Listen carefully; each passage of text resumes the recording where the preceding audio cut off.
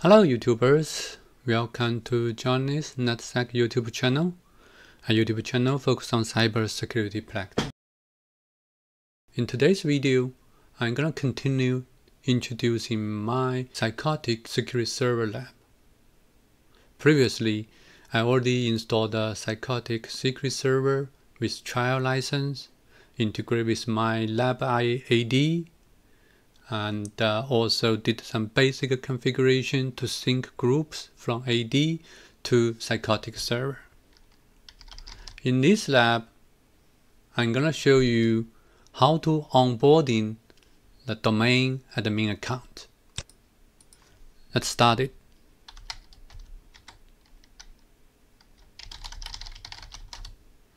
Log in with local admin NetSec. At this moment, we have one secret stored in our Thycotic Secret Server, which is administrator account. It is Active Directory account, which we use to configure the synchronization between our AD and our Thycotic server. We have one group has been configured to sync from our AD to Thycotic server. We have enabled our user synchronization. I set it up synchronization interval as 1 day. I'm not using automatic user management. At this moment, the user account option is users are disabled by default. You can make the changes. For best practice, user status mirrors from Active Directory. The reason why is when you make changes on your user in Active Directory, for example, disabling it, then it will automatically disable in your Thycotic Secret Server as well. Before we can onboarding the AD admin account, you may want to create in a personal folder structure. For example, you may want to create a new folder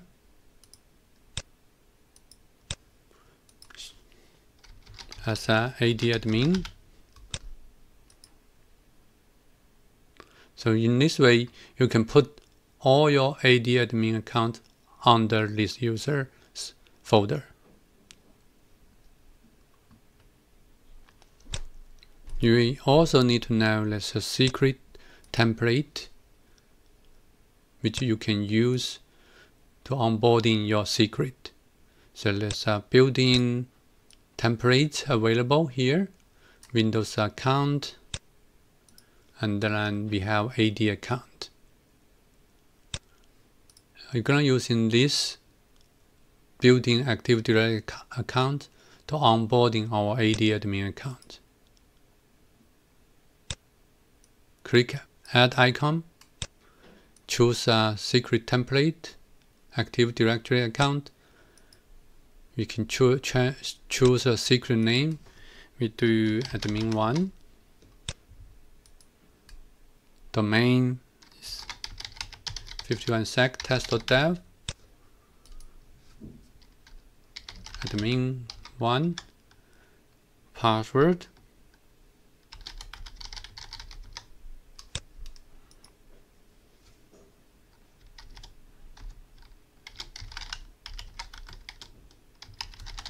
Put some notes here. Create secret.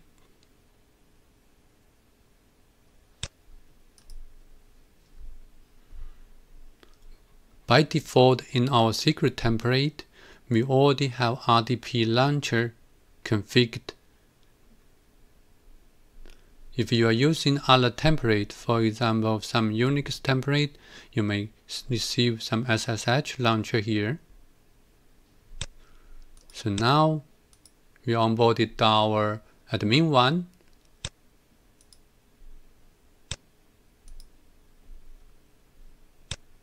We're gonna move it to the folder.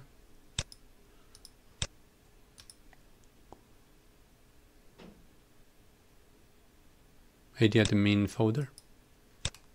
We also can create the subfolder under the secret menu. Right click secret, choose add root folder.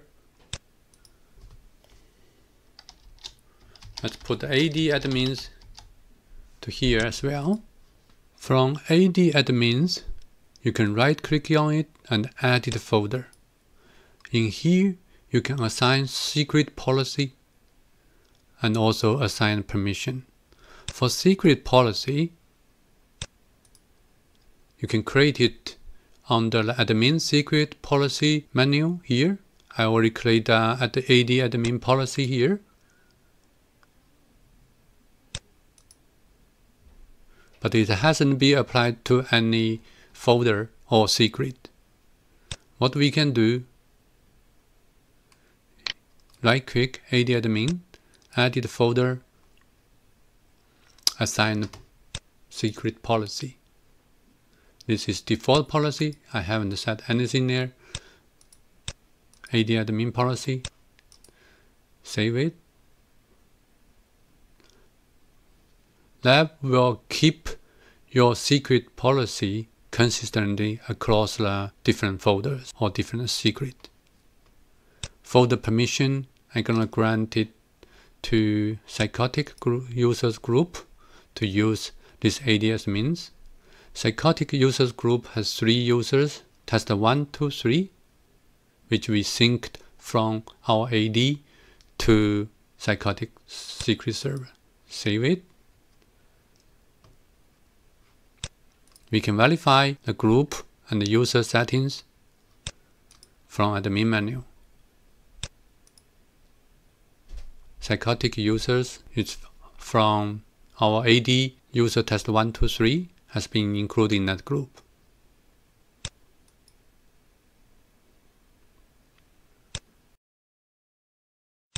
We're gonna move our AD admin 1 from personal folder to our root folder AD admins.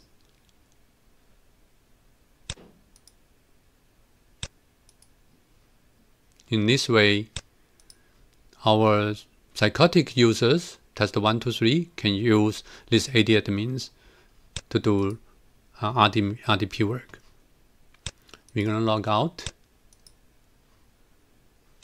log in. We're gonna using our test 1 user, log into our AD account.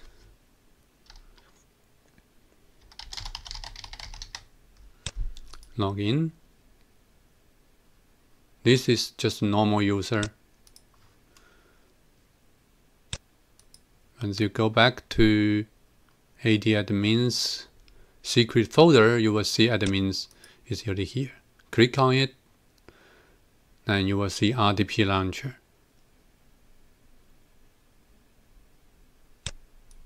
Click on RDP launcher. We're gonna enter our computer, which we were gonna RDP in. We're gonna RDP into our AD server 192.168.2.12. We launch it now. There's one issue here. Protocol handler wasn't being installed before. We're gonna install it now. So that's why we got the fail to launch error message. Okay, we're gonna download 64-bit protocol handler. It's a 16 megabytes. As you can see, this protocol handler has 3 versions: OS X version, 32-bit, and 64-bit for Windows. Click downloaded file, run it.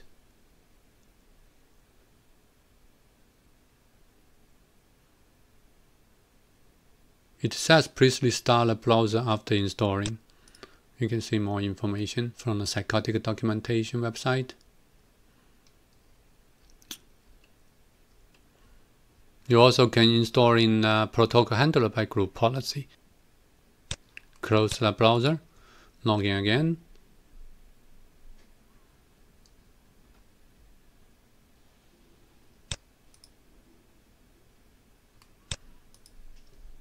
Test 1.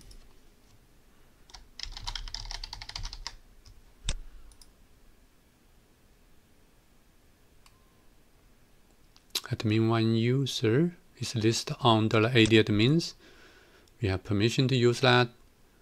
Click RDP launcher again. Type in a remote machine IP.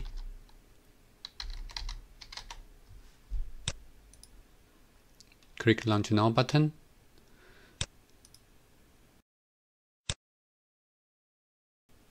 So it shows error again.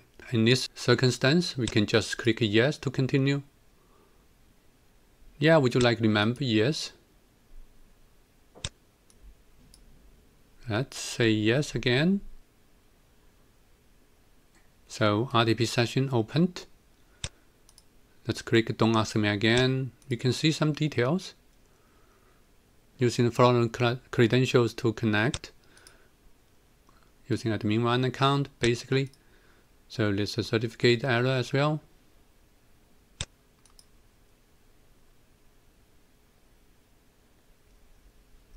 We are in 192.168.2.12, and we can see which account we are using.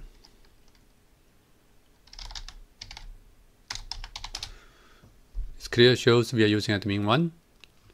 You can close it.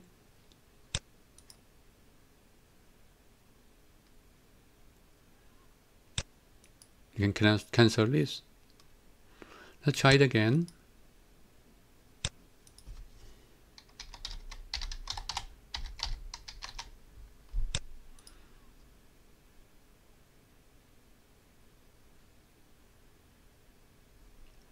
This time the process is much fluent.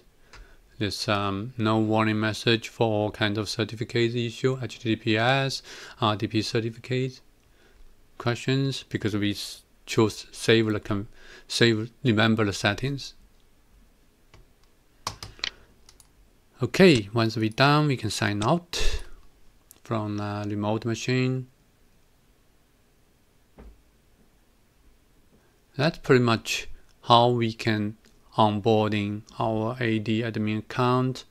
It's the same process for you to onboarding local admin account for your Windows machine or Macintosh machine or for your Unix Linux machine, but probably you need to use in different policy and a different template, and also creating different folder for it and set up proper permissions for your users. I will have more video. Please keep tuned. Thank you for watching.